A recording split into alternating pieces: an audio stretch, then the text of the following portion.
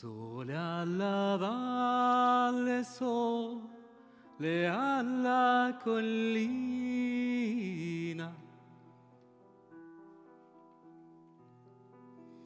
per le campagne non c'è più nessuno.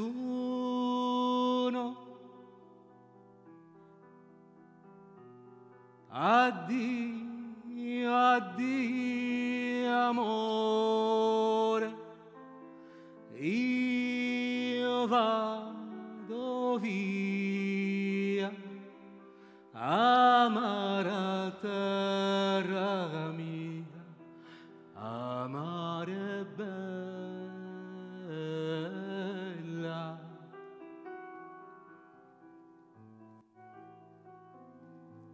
Se l'infinite volti come pietra, mani incallite ormai senza speranza,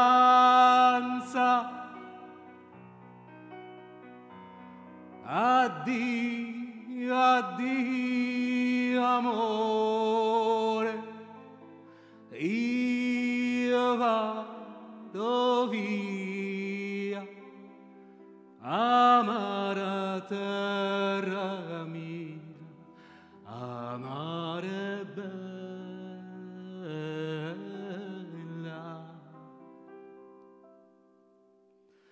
فوق الروابي الشمس تضوي حكايا، مواسم الربي وشوق وهجر ومنايا،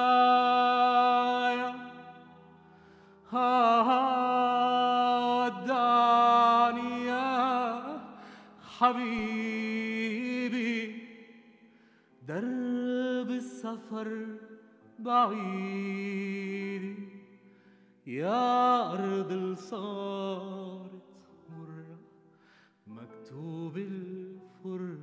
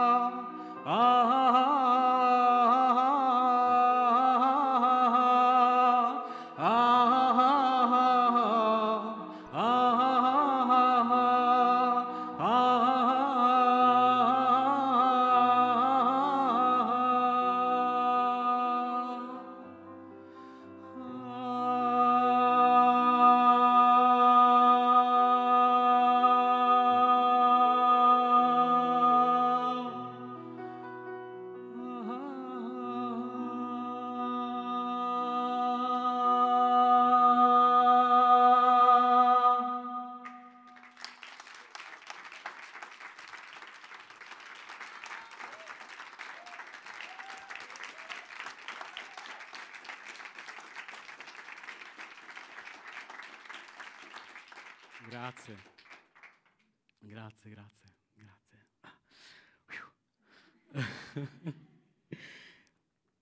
Allora, mi è stato detto che qui al TED si potrebbe anche permettere di iniziare citando un proprio difetto, vero?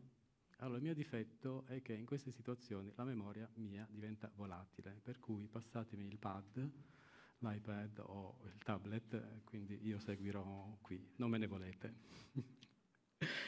Bene, anzitutto buonasera a tutte e tutti. Sono felicissimo di essere qui con voi stasera al TEDxMatera. In realtà quando mi è stato fatto l'invito al TEDx di Matera, mi è stato detto anche quale sarebbe stato il leitmotiv di questo TED, ed è appunto i cultural makers.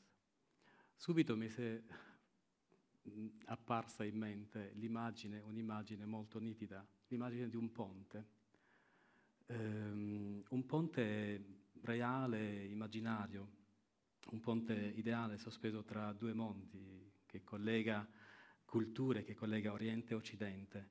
Un luogo benché immaginario, ma concettualmente vivo e vitale, ed è il luogo dove mi sento di vivere, mi sento di incamminare e di attraversare questa passerella in ogni senso da tantissimi anni, facendo cantautorato, facendo musica, facendo giornalismo, insegnando anche storia della musica araba al conservatorio. Quindi è un luogo ideale per me, il Ponte.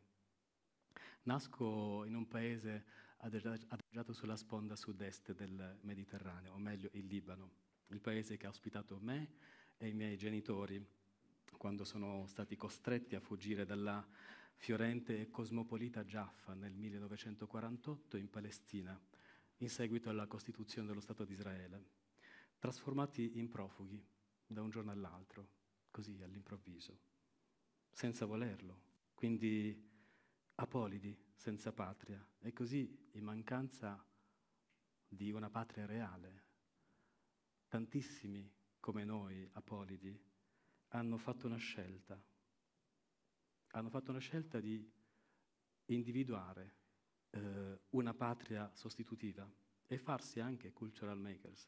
Questa patria sostitutiva è una specie di identità, è diventata una patria ovviamente immaginaria, perché una reale non c'è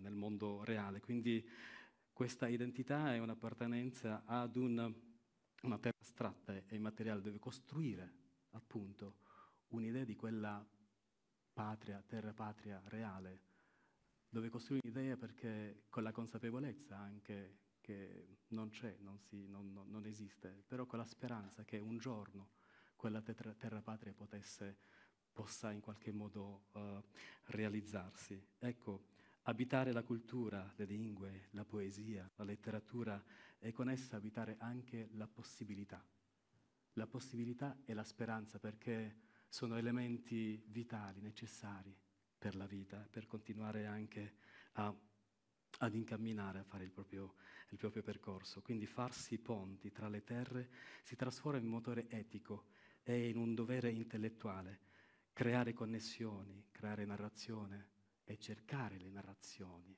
quelle più autentiche, quelle più umane, quelle più marginalizzate, quelle più bistrattate certe volte, perché forse è lì che risiede il frammento più vero e più umano della storia.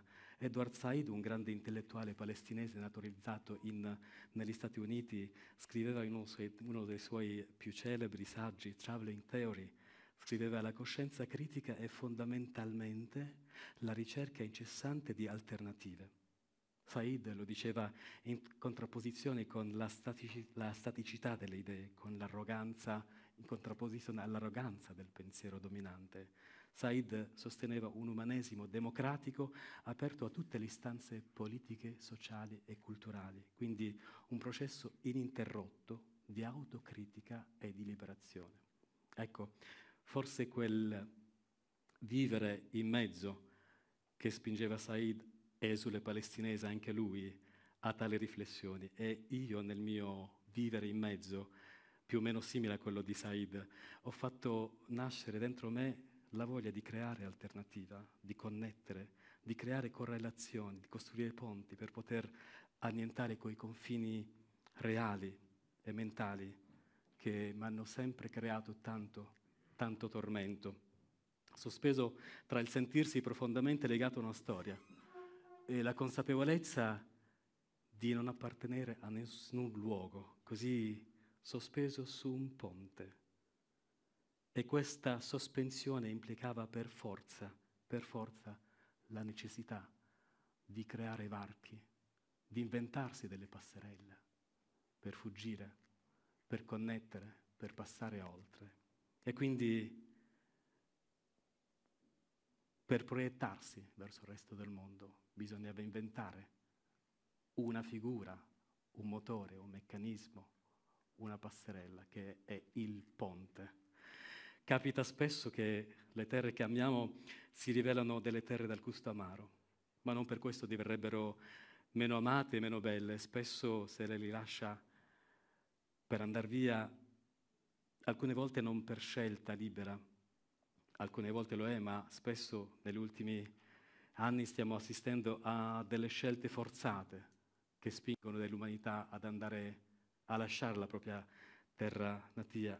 E così nel nostro esilio cerchiamo quegli angoli, quei frammenti, li individuiamo nei piccoli angoli, nelle cose più inaspettate, cerchiamo dei ricordi, cerchiamo dei frammenti di ricordi, degli angoli di serenità che in qualche modo possano riportarci a quello che è la terra che abbiamo lasciato, nostro malgrado. E quindi cerchiamo nei colori delle albe, dei tramonti, quei piccoli frammenti che ci riportano ad un passato, a un ricordo, con la consapevolezza che forse non tornerà mai più, ma comunque è un tocco, una carezza al cuore che cerchiamo sempre e spesso, noi che viviamo su un ponte tra due mondi. Il grande Domenico Modugno ha descritto in questo pezzo che abbiamo appena fatto con Giambattista, che ringrazio per avermi accompagnato. Abbiamo fatto questo brano che, per quanto sia stato scritto tantissimi anni fa, però è ancora molto, molto attuale. Ne facciamo un altro.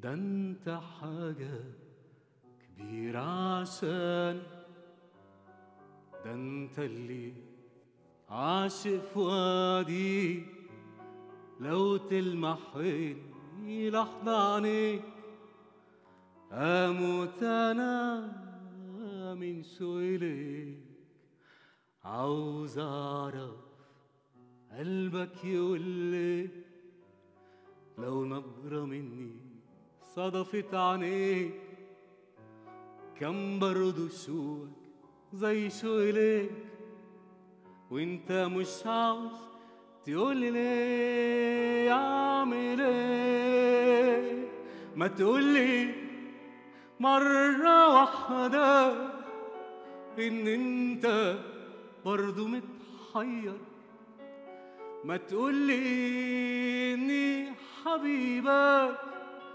زي ما انت زي ما انت حبيبي tu sei una cosa grande per me una cosa che mi fa innamorare una cosa che se tu guarda me e mi innamora così guardando a te vorrei sapere una cosa da te, perché quando ti guarda così,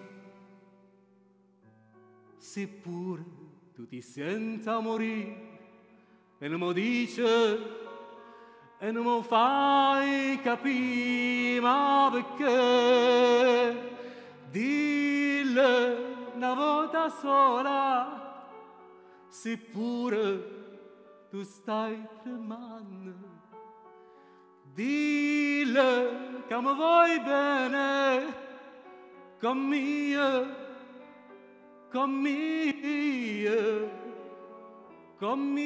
voglio bene a te.